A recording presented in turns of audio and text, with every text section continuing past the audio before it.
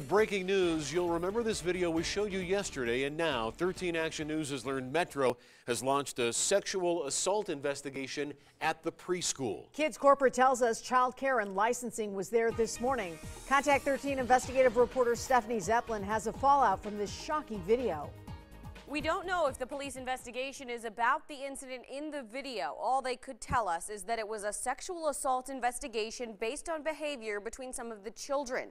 Parents tell us they saw police out there last night after our story aired.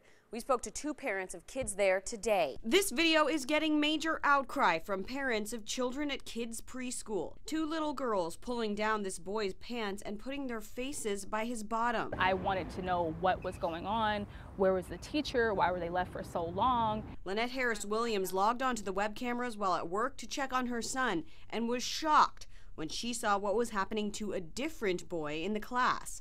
So shocked, she found that boy's mom and told her.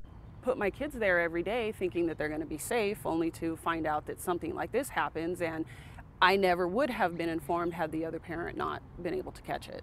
Vicky says the manager at Kidz preschool off Tropicana did not tell her the extent of what was going on in this video. She just basically told me that it was harmless play, that the girls were kind of patting him on the bottom and flipping the top of his pants. And she did not get a call from their corporate office until after we called them. Somebody from corporate should have been calling me that day, letting me know what's going on. You have to sign incident reports if the kids fall down and get a bump, but there was nothing with this. We called Kidz corporate office again today and gave them a chance to do an interview. They declined, but they did tell us they were properly staffed when this happened. Is there any way they can make this right at this point?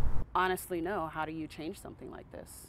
Kidz corporate says their executive director came out to that location today to talk to parents and answer any questions. They also said 3 teachers walked out and quit. Stephanie Zeppelin, 13 Action News.